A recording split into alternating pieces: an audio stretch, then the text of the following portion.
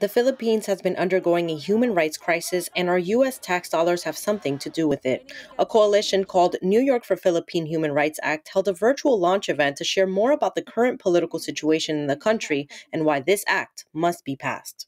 We refuse to be complicit with our tax dollars being used in the ongoing state violence, political repression of the Philippines by the Duterte administration.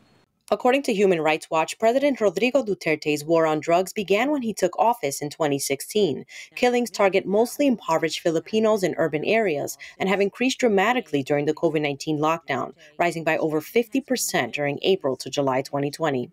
Activists say there has been almost total impunity for these killings, and many, like Nikki Pagaluyan, who is a U.S. citizen and New Yorker, have received threats and have been subject to terror tagging.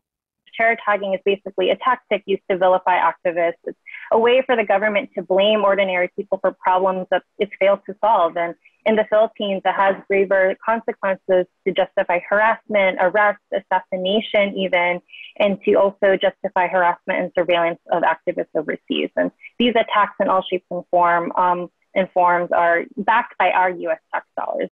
The Philippine Human Rights Act was first sponsored by Pennsylvania Representative Susan Wild and supported by Bronx legislators like Representative Alexandria Ocasio-Cortez and Adriano Espaillat last fall.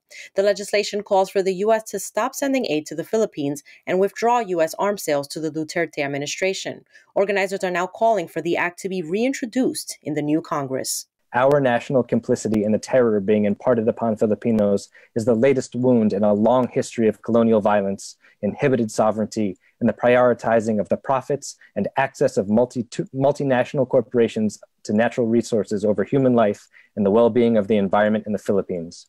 To find out more about the Philippine Human Rights Act, visit humanrightsph.org. Reporting for BronxNet, Sonyi Lopez.